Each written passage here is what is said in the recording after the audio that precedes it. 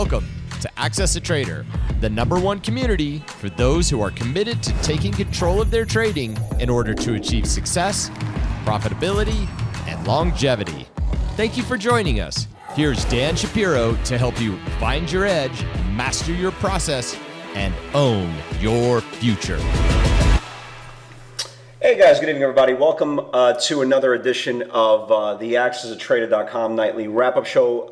Hope everybody had a good day trading. Again, like we talked about last night, I really like beta coming into today. I thought yesterday's price action started really setting up some pretty good channels for us today. And, you know, we kind of got that move. Pretty straightforward day. I think if you look at how the market is kind of trading the last 3-4 days, we started talking about this a couple of days ago, the noise level in the tape is definitely lower. Okay, the COVID headlines are lower. The overall market headlines from everything, Republicans, Democrats, China, everything is lower. It almost feels like that the market is kind of in waiting mode. In a weird way, it kind of reminds me of like a July or late August type of market, that people are kind of going through motions, that are almost like ready for like Labor Day and kind of going back to school. Again, all schools are closed, especially in the tri-state area, for the rest of the year. But that's kind of how we are. And like my mom used to say all the time, no news is good news. And I think that's where the market bulls are really starting to get very, very comfortable. I think that's the best way of saying it. And if you look at today's action, kind of like yesterday, pretty straightforward. You had good pivots. We talked about Shop yesterday and NVIDIA and Netflix. And I was a little bit disappointed in Netflix. It's still a pretty decent pivot. We'll talk about that in a second.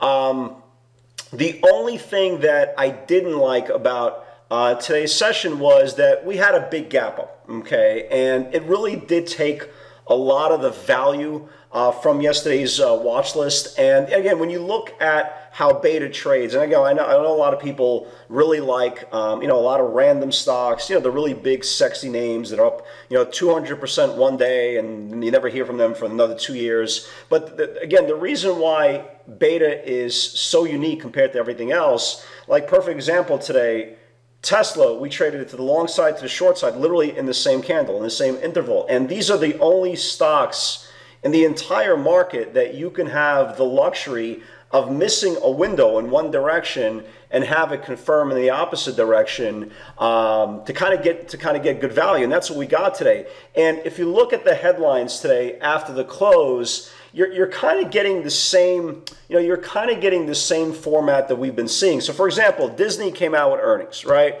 And I tweeted this out and I said, look, unless Disney comes out with some really, really aggressive negative news, everybody knows the market, the market is expecting a horrific quarter. You have 58%, right? 58% in revenue, lower revenue in the parks being closed, the cruise ships. And for a while, Disney was just sitting there. It was just sitting there. It was up $1, up $1.50, up 80 cents. In the last 40 minutes or so, they started selling off.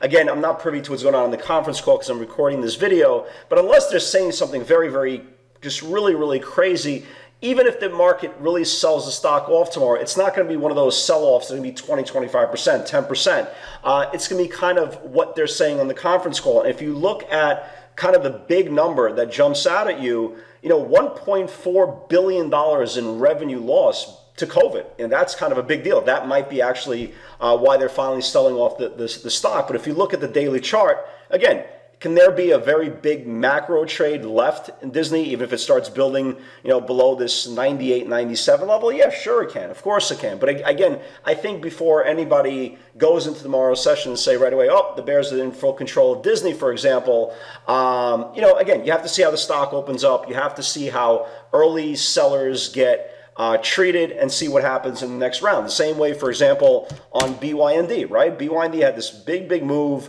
after the close. They came out with earnings, pretty good earnings, right? Pretty good earnings. They top forecast. They're talking about rapid growth due to the closures of so many restaurants. But again, they did exactly the same thing, the smart thing what all these other companies are doing. They stopped forward guidance. Again, it's a very, very smart and savvy safety net that Apple actually started about a month ago to make lower expectations going forward. Very, very savvy as well. Airbnb, again, just to show you how devastating the effect of the COVID-19 virus is, they cut 25% of their workforce, 25% gone. That's a big deal. Again, nobody's traveling, nobody's renting out homes. This is a big deal. Again, is the economy a reflection of the stock market? Absolutely not. But again, I think the bigger headline is Match.com, right?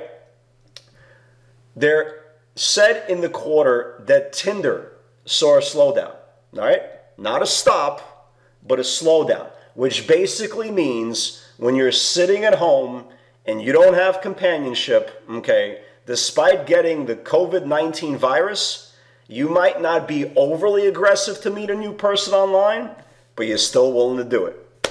Match up 2% after hours. So I think going into tomorrow's session, when I looked at a lot of the charts, you know, you could see some very, very clean takeaways from today. Very, very aggressive move up to start the day. A lot of stocks did what they had to do. Well, to get to the pivots in a second. Again, bears can make a case. Well, there was a double top here off of the 220 areas of the Qs, and you can see it right here. 220 is the high here, 220 is the high here. Nice little sell-off into the close. The bulls can turn around and say, yeah, all that did happen, but look what happened as well. Not only did we reclaim the 213 area on the Qs that have been over and under now for the last month, we also held the rising 5-day moving average, and now we're starting to build a base here. So if you look at the charts tonight, you'll see a lot of names in between, right? You'll see a lot of names that are in between their ranges, and something has to give. So tomorrow, is this going to be one of those days that I think there's going to be tremendous value in the overall market? Probably not, right? Because if you look at names, for example,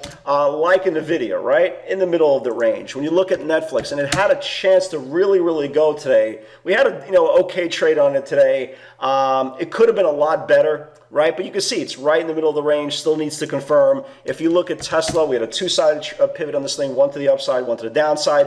It's kind of in the middle of the range. So it would not shock me tomorrow if we are sitting there and waiting for 2 or 3 good pivots throughout the day. It wouldn't shock me because, again, you're getting a good sense of what's going to happen tomorrow on the previous night's watch list, the previous night's research. And when stocks are sitting in the middle of the ranges, for example, like Amazon, right? Perfect example. Amazon is the middle of the range. It needs, for the bulls, needs to reclaim this level here, and the bears need to reclaim the level here. So it's not here, not there. So a lot of names are going to reflect kind of the closing price action of the Qs. Would it shock me if we rally tomorrow? No, it wouldn't. Would it shock me if we go down tomorrow, start losing the 5-day moving average, and start going below the 213 area? No, again, it's kind of the same MO. It's kind of the same MO that we're talking about every single day. The market means nothing anymore. Okay, the scoreboard is strictly a conversational piece. You're getting a guideline, kind of a little bit of a blueprint, what you think is going to happen tomorrow, but it comes down to research. It comes down to technical analysis. And when you go through, especially when you go through the NASDAQ 100 names, you'll see there's a couple of names that clearly look like they're going to break down tomorrow. Okay, and if you do your research, it's only 100 names. It should take you 10 minutes, 5 minutes, 5-10 minutes to go through the NASDAQ 100 names. There are names that look like they are about to come in. There's a couple of names that look like they're about to rally. But ultimately, again, like I said, going into tomorrow's session, I would not be shocked if we're sitting there and playing with our thumbs and playing with our hair, because again, we need things to confirm. Again, I hope I'm wrong, right? I hope I'm wrong, but again, when it comes down to it, it's not how many you trade, it's how many you trade properly. And when you look at today's pivot, some good stuff, some really, really good stuff here. So here's the video from last night. We talked about this. There's a lot of beta names that are setting up really well for tomorrow. That's for today, right? We discussed the technical levels on Shop, on Netflix, on NVIDIA, on Roku, right? Some really, really good setups. The market gapped up today. A lot of names really gapped up a lot. Like, for example, last night I liked, on the watch list for today, I liked Roku at 24.50. The damn thing gapped up to 28. I liked NVIDIA at 92. It gapped up to 97. right? So we had to really pick and choose this morning from good value, but some of the names that did play out very well, they played out incredibly well, and that's the name of the game. Again, you're not trying to pick the ones that are giving the biggest move, looking for confirmation. You're looking for the ones who are sitting right on the confirmation levels and need that break of supply or demand, depending which way you're trading, for that second entry to confirm. So let's talk about this. So there was a two-sided pivot today on Tesla. 792, 793 needs to build. I thought if this thing got going, we could have potentially saw 809 area. So I got long this thing on the second entry, and it stopped around 798, 799. If you guys remember, it just they wouldn't get over it. And after a while, the one thing is when a stock pauses, especially when it pauses near a whole number, right? Especially, again, the whole number might not mean anything technically for that interval, but a lot of traders and a lot of investors, a lot of funds, they're going to be positioning on that whole number. So when you see, for example, a pregnant pause in a stock, it's only going to give you a couple of minutes to really figure out who's in control of that pivot, especially near that whole number area. And if you look at Tesla, right? If you look at Tesla here, and here's what I mean, right? So here is the 792, 793, and it gave that pop right to that 799. And what I started seeing the bids just got thinner and they started getting wider. So I started selling stock. I took some cash flow on it. It was fine. There was nothing wrong with the trade. Again, let every trade be a 4, 5, 6 point move into supply, whatever. But again, all it needed to do is get one more wave of buying. We would have saw a move going into the upper Bollinger Band. Again, it is what it is. We'll talk about the downside in a second. Roku, again, I really liked Roku, that 2450. And obviously, it opened up at 28. So here was the 2450 that I was talking about from last night, right? Here's the 2450 that I liked last night. The problem is it gapped up almost 28. So I said, listen, if it starts building above that 2780, 28, it can go. Obviously, Roku got nowhere near that 28 level. You can see the high of the day on Roku today was 2670. So nothing on Roku. So here, first of all, congratulations for all you guys who came in long shop. Right, this was yesterday's pivot here, 629 and 637. There were two areas to build. I know a lot of you guys held runners overnight. And this morning, again, I said big move. Congrats to you guys who are long shop. I did not have anything overnight. But here was the pivot today that really took the stock, next level stuff. Shop needs 672, 673 build for more. And Shop exploded. Really big move. They do report in a couple of days. Here was Shop right over here. Here's the whole, right here, 672, right? 672, here it is. 672, that was the opening range high. It took out 672. The first move was to 690, okay? So you had a $16, $17 candle in this thing, then came in and came all the way back to the 700 level. So big move there as well. ZM, right? 145, 145.50 needs to build. Here was Zoom. Again, the love affair on and off. Off and on, and off again, love affair with Zoom. So here was the 145, 145.50 area. Went up to like 48 and change. Nice move on Zoom. Netflix, two areas of importance. 429 level needs to build. So it got long, right? I got long on that 429.50 second entry. It traded up to 431 and, took some sales, used break even on the balance. But it came so close to really picking up a big move. 431.75 was the highs. I actually still like this level going into tomorrow's session. But you can tell here, Netflix came very close on a very big move. And we were just sitting there and I go, come on, just push. And it stalled out at 431. So how to make some sales. But again, listen, let your worst trade be a green one. And again, this is how close it came from really busting out this channel. But again, maybe tomorrow. Again, we are still seeing 450 calls pretty regularly, near-term expiration. So we'll watch that again for tomorrow. NOW, monster move here. Trades thinner. Okay, 361 needs to reclaim and build. Here was NOW. right? So here is NOW. Here's the 361. This whole area here, 361, just exploded. Big move, went to 373, so big move there. Apple was huge today. I mean, really big on Apple. 296.30 needs to build.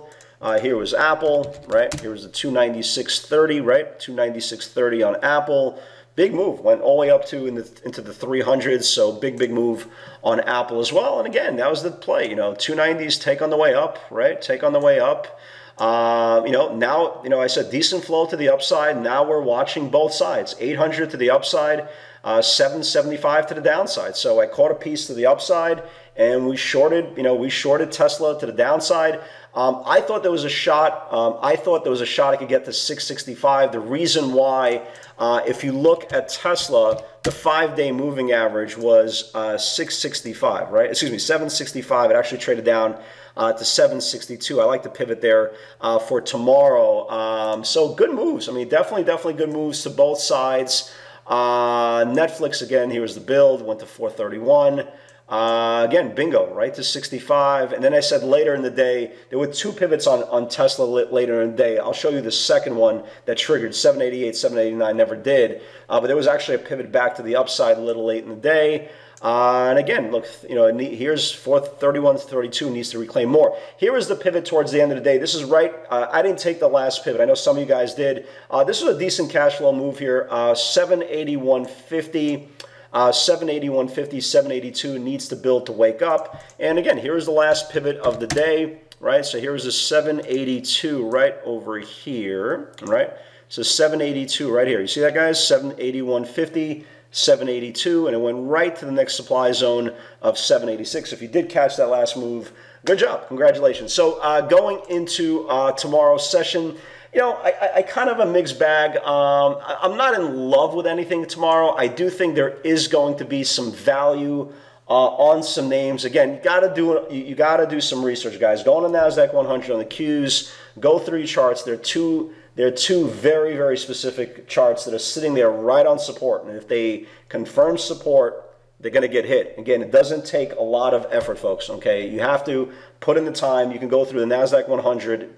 5 minutes, okay? You'll clearly see there's 2 names that are sticking out like sore thumbs, and that's what's going to be the value. So, guys, have a great night, everybody. God bless, and I will see you all tomorrow. Take care, guys. Congratulations for putting in the time to take control of your trading. You're one step closer to owning your future and achieving the success you desire. Want daily trade ideas directly from Dan, straight off his personal watch list?